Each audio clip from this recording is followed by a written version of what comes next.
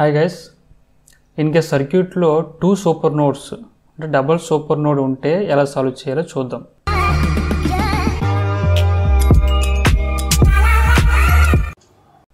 So question క్లియర్గా చూడండి. Find the node voltages. Already nodes identify చేశాడు 1 2 3 4. సో రెఫరెన్స్ నోడ్ పక్కన పెట్టండి. ఈ నోడ్ వోల్టేజెస్ 4 నోడ్ వోల్టేజెస్ మనం ఫైండ్ చేయాలి. బట్ ఇక్కడ మీకు ఆల్రెడీ చెప్పాను సూపర్ నోడ్ అంటే ఏంటి, 2 నోడ్స్కి మధ్యలో వోల్టేజ్ సోర్స్ ఉంటే సూపర్ నోడ్ ఫామ్ అయిందని. చూడండి 2 సర్కిల్స్ పెట్టాం కదా, 2 సర్కిల్స్ అనేవి చూసారా, 1 2కి మధ్యలో ఒక సూపర్ నోడ్ ఫామ్ అయింది, 3 4కి మధ్యలో ఒక సూపర్ నోడ్ ఫామ్ అయింది. Either it is independent source are dependent source. Clear? Okay, ఇక్కడ 2 సూపర్ నోడ్స్ ఫామ్ అయ్యాయి. ఈ విధంగా ఫామ్ అయినప్పుడు మనం ఈక్వేషన్స్ ఎలా రాయాలి, ఎలా సాల్వ్ చేయాలో చూద్దాం. రైట్, స్టేట్మెంట్స్ క్లియర్గా రాయండి. సో మనకి 2 సూపర్ నోడ్స్ ఫామ్ అయ్యాయి కాబట్టి first super node forms between 1 and 2. Node 1కి 2కి మధ్యలో ఫామ్ అయింది కాబట్టి దానికి సూపర్ నోడ్ ఈక్వేషన్ రాద్దాం. Super node equation V1 minus V2 is equal to 20. ఎందుకంటే చూసారా, ప్లస్ దగ్గర V1 ఉంది, మైనస్ దగ్గర V2 ఉంది. V1 minus V2 equal 20. This is equation 1. So ఈ సూపర్ నోడ్కి మనం ఆఫ్టర్ సూపర్ నోడ్ ఈక్వేషన్ కూడా రాయాలి. After super node equation. After super node equation అంటే సూపర్ నోడ్ రిమూవ్ చేసి, ఐ మీన్ ఈ వోల్టేజ్ వస్తుంది కదా, దీన్ని రిమూవ్ చేసాం అనుకొని రిమైనింగ్ 2 నోడ్స్ దగ్గర KCL అప్లై చేయాలి. ఓకే, V1 దగ్గర KCL అప్లై చేసి ఈక్వేషన్ రాస్తే 2 ohms రాయండి. V1 voltage minus other voltage 0 divided by 2 plus 3 ohms రాయండి. V1 minus V4 divided by 3. So ఇది నోడ్ 1 దగ్గర కంప్లీట్ అయిపోయింది KCL. సేమ్ ఇలాగే దీనికి ఎడిషన్ చేస్తూ ఇంకొక నోడ్ ఉంది 2 ohms కూడా రాయాలి. V2 minus V3 by 6 ohms. Okay, ఇవన్నీ కూడా రెసిస్టర్ దగ్గర రాశాను. ఈజ్ ఈక్వల్ టు సోర్సెస్ రాయాలి, కరెంట్ సోర్సెస్ ఏమైనా ఉంటే. సో సెకండ్ నోడ్ దగ్గర కరెంట్ సోర్స్ ఒకటి కనెక్ట్ అయ్యింది కాబట్టి అది 10 amps, దట్ టు ఇన్కమింగ్ కాబట్టి plus 10 amps. Okay,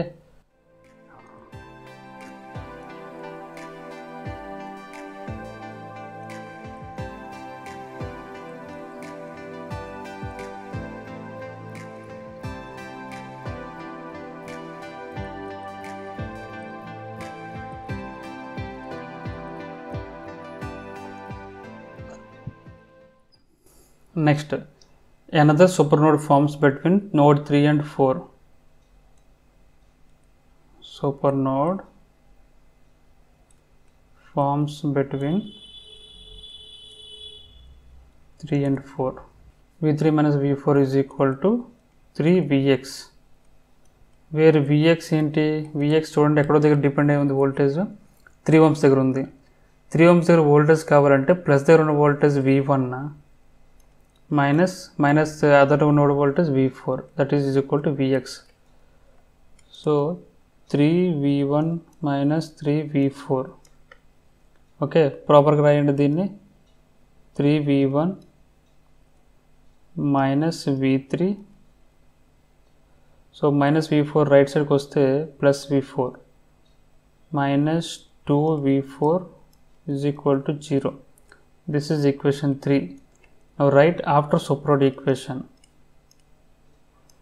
After super node equation. After super node equation అంటే ఫస్ట్ 3 దగ్గర రాయండి. 3కి 2 రెసిస్టర్స్ కనెక్ట్ అయ్యి ఉన్నాయి, 6 and 4. So V3 minus 0 by 4 plus V3 minus V2 by 6. It is over. Now node 4 దగ్గర V4 minus 0 by 1 plus V4 minus V1 by 3, that is equal to 0. Current sources లేవు కాబట్టి. So ఇది equation 4 అవుతుంది, but దీన్ని ప్రాపర్గా రాయాలి కదా. Wait, minus V1 by 3 minus V2 by 6 plus V3 1 by 4 plus 1 by 6. plus V4 1 plus 1 by 3 is equal to 0. So this is equation number 4. So by solving these 4 equations we will get V1, V2, V3, V4 node voltages.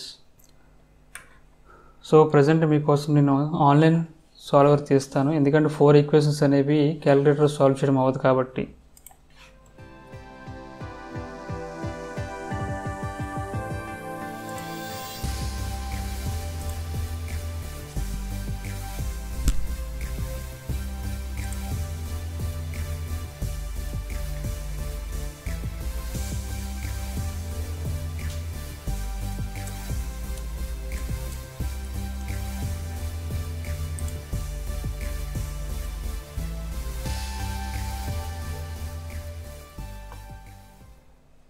So V1, V2, V3, V4 are 26.7 volts, 6.77 volts, V3 174.5 volts, minus 47 volts. So these are the node voltages. Okay, this is the complete solution. In case సర్క్యూట్లో 2 super nodes ఉంటే ఈ విధంగా solve చేయాలి. Okay, so practice చేయండి. If you have any doubt please comment in the comment box. Thanks for watching this video. See you in the next video.